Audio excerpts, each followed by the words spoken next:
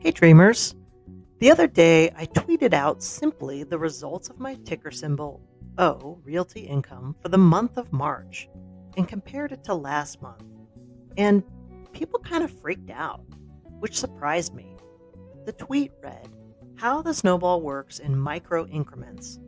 Ticker symbol O last month was $251.32, and ticker symbol O this month was $252.78.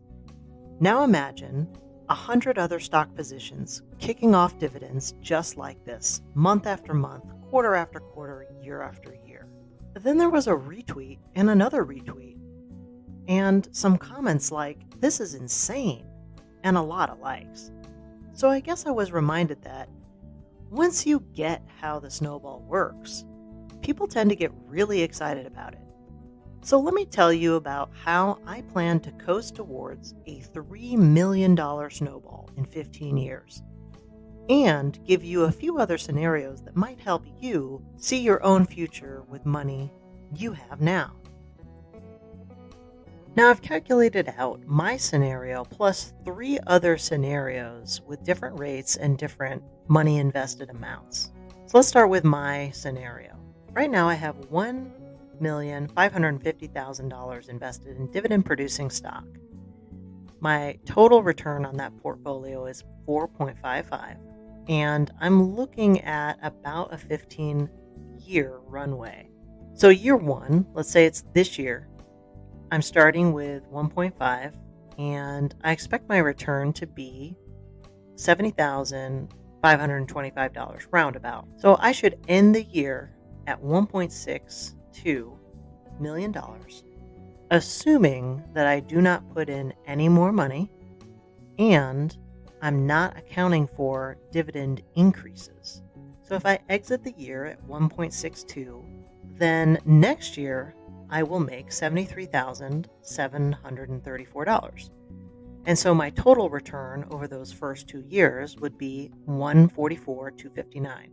And I would end the year just under 1.7. And so you can start to see how the dividend snowball grows. In year 3, I'll make $77,000. Year 4, I'll break $80,000. And by year 6, I will have crossed the $2 million total monies invested milestone, which will make $92,000 the following year. And by year 9, my portfolio will start making $100,000 in annual income. That's that elusive $100,000 that I'm going for.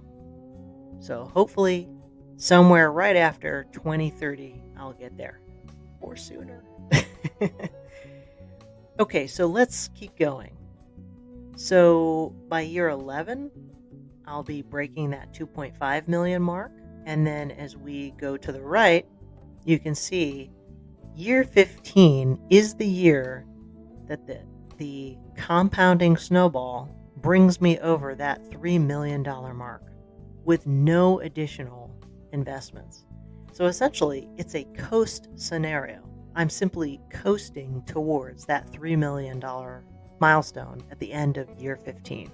Okay, let's move on to the other scenarios. So scenario 1, let's say you have $10,000 right now, and you are able to get a 6% return, and you want to know what that's going to get you in 30 years. So in your first year, that money is going to make $600. And in the second year, it's going to make $636. Now, by year 2, you're thinking, man, it's been 2 years, and I haven't gotten very far. This is very discouraging. But you need to keep going because the runway looks better and better the farther you go out. So by year 10, you've crossed the $1,000 a year mark in annual dividend income. And by year 13, you've doubled your initial investment.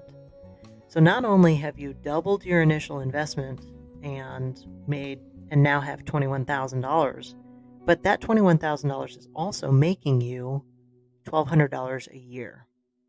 So if we keep going out, you can see that by year 19, you cross the $30,000 mark, and that money is making you $1,712 in dividend annual income.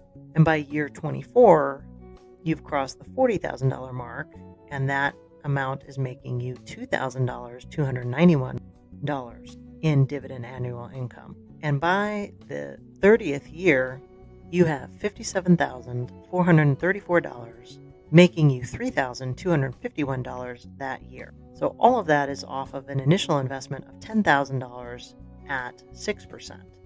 Let's go to another scenario. So in this scenario, you start with $50,000. So let's say you have $50,000 today, and you are able to get a 5% return on your portfolio, and you want to know where you end up in 30 years. Well, in the first year, you make $2,500, and then end the year with $52,500. Fast forward to the fifth year, you're making over $3,000 and end the year at $63,814.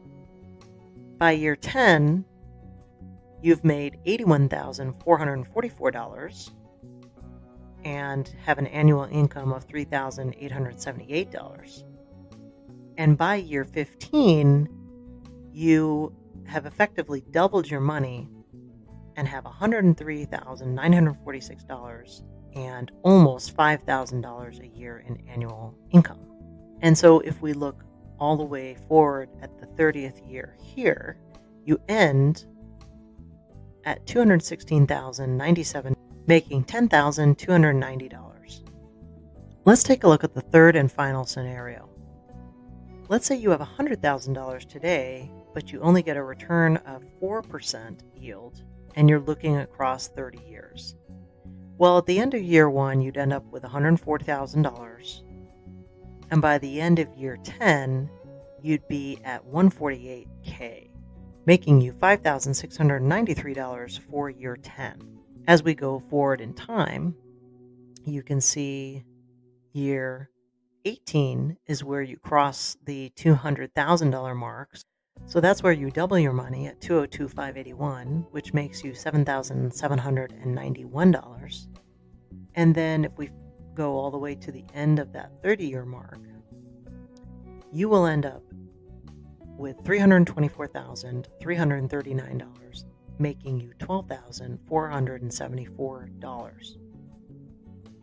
The last thing I want to point out is this total returns line.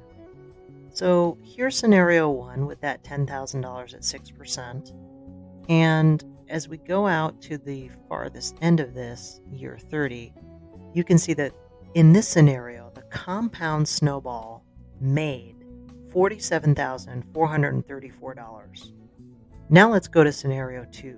You can see for the $50,000 at 5% that this person made $166,097. That is the compound snowball amount for this scenario. And in the third scenario, starting at $100,000 at 4%, this compound snowball made $224,339. Now in my case, I, starting with $1.5 million at a rate of 4.55 and only 15 years, my compound snowball will be 1.471289. So what have we learned? There are really 3 major levers for the compounding snowball effect. It's rate, time, and amount. In terms of rate, even the smallest amount matters. 0.25%, 0.5%, 1%. It all matters a lot. So think about that when you're putting together your mix of portfolio yield. The second thing is time. Time matters a ton. I always say it happens slowly, then suddenly. Starts as a pebble at the top, but by the end of the hill, that avalanche is huge. And your amount matters. Think about how to contribute as much as you can, as young as you can, because those last few years really start to pick up speed. Well, I hope you enjoyed that look at different compounding snowballs and also help you understand how immense and powerful it can be. Perhaps that will help you strategize your path forward. As always, I encourage you to do your own scenario planning, your own research, and keep learning. As a reminder, I'm not a financial advisor, so keep in mind these videos are for entertainment and inspiration only, and I will see you on the flip side.